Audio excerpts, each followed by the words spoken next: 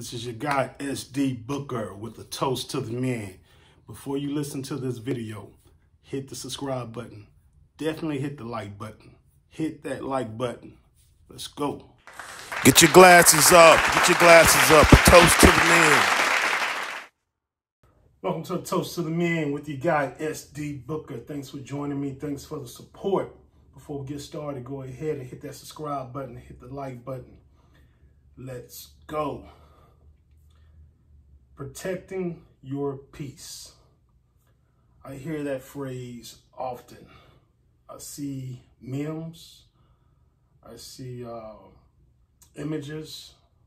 I see posts stating protect your peace or protect your peace at all costs. Now, when we say that, or when people say that, I don't know if they actually know what that takes to protect your peace. First, you must win your peace. In order to win your peace, that means you obviously had to be in a battle or a war. And that's exactly what it is. It's a war. Peace comes after war, always. Between countries, between people, but mainly what I'm talking about is within yourself. There's a war within yourself. And that's how you get peace. Your higher self is warring with your lower self, with your flesh. Your godly self is warring with your flesh. And depending on who comes out on top, that's going to determine if you're in hell or if you're in peace, heaven. Now, I'm not talking about the hell or the heaven where the afterlife. I'm talking about heaven and hell on earth.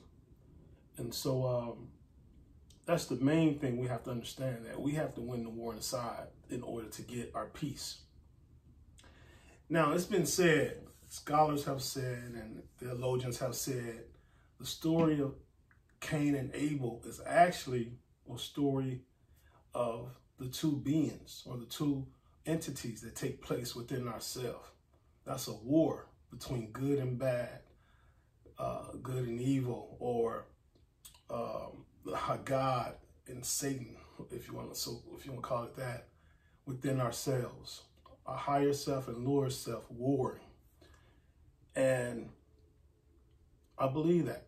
I believe the Bible is a history lesson. It's a book that shows us the path to righteousness and peace and freedom within, and shows us how to roam this earth and how to have heaven on earth.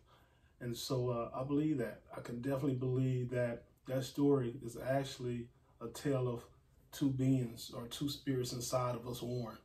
And that's what you first have to understand, man. It's a war inside you. And you got to win that war before you get peace. That's when, once you get that peace now, you have to protect it. Meaning you have to stay on guard. So we'll take countries. When countries go to war, and if they win the war, or if they lose the war, they are on guard regardless, because they don't want to be attacked again. They don't want to be caught off guard again. They put in different maneuvers and strategies so they're not attacked or caught off guard again. For instance, when the U.S., U.S. soil, U.S. territory, Pearl Harbor, was attacked, you know, the U.S. was caught off guard. But I guarantee after that attack, they put things in place so they wouldn't be caught off guard again. So even if you win the war, even if your higher self wins the war, you got to stay on guard, stay on point. And you got to be ready.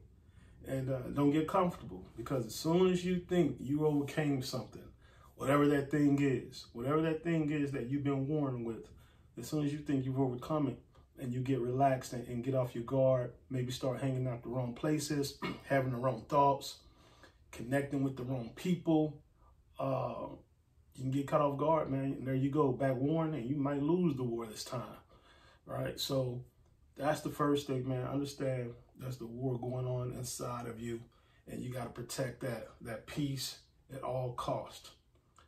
Secondly, watch who you hang out with. Think back when you were going through your toughest moments, going through your hell moments, your depressed moments.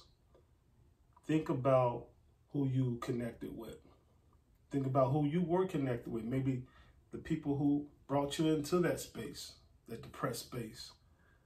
I guarantee you, those people were warring inside also, were losing the war with inside. And your energies were drawn to that person. It happens a lot in relationships. We wonder why we connect with certain people, why we get with certain women. That's because we haven't conquered certain things inside of us.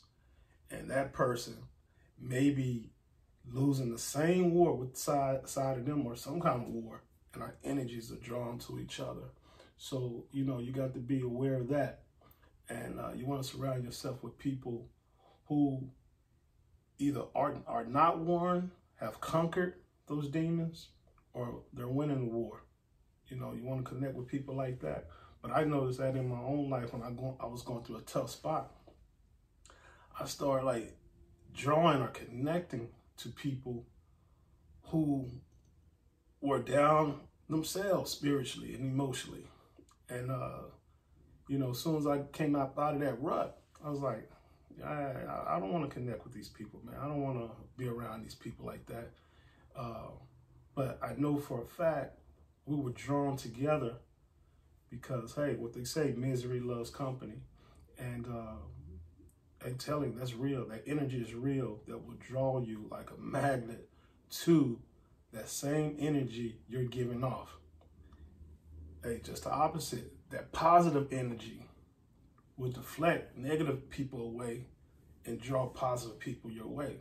So as soon as I came out of that rut and I started doing positive things, I had positive energy, positive people started coming my way. Now, early I was looking, you know, when I was thinking about this topic, I was like, man, what are the most peaceful countries in the world? And I did some research, and most of the countries that are the most peaceful, or listed as the most peaceful, are Nordic countries, like North Atlantic, right? Or the Viking areas where the Vikings roamed. Switzerland, Sweden, New Zealand, Australia, those types of countries. And I did some history, some deep diving history work. I was like, wow, these countries, they were in some heavy wars centuries ago. And mainly because people were trying to volley for position and own land and stake their claim to land so they could settle, raise families, settlements, create countries. But they've been peaceful for centuries, though, since then. I was like, man, why are these countries so peaceful? Did some more research. These countries that are so peaceful, they don't have any natural resources that anyone wants at all. A lot of wars between countries are because someone has natural resources that another country or several countries want. So that's the positive thing. There's a war going on inside of you, and there's a war going outside of you with people, because there's a resource in you that they're fighting over. Your flesh and your higher self, the God in you, is fighting over that resource, that purpose, that gift, that talent. Is fighting over it. So you're being distracted by warring. And if you give up, if you lose the war, hey, did this all for nothing. But, so always remember that when you warn, it's bigger than you. This is like the word says, this isn't about, flesh. This is about principalities. This is a spiritual war, and the main war is within yourself, so that's going to be a constant war. Maybe not every day, maybe not every month, but it's definitely going to have to stay on guard. So yeah, that's how you protect your peace. But first, understand that there's a war. You got to go get your peace. You got to fight for your peace.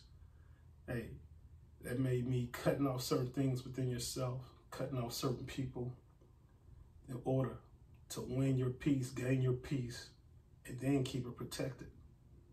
So yeah, let me know what you guys think. Hit the subscribe button, hit the like button, as usual, for me to you love. Peace. Bartender, yeah, let me get a double shot of that Bossy Yay. No rocks, no chasing, baby.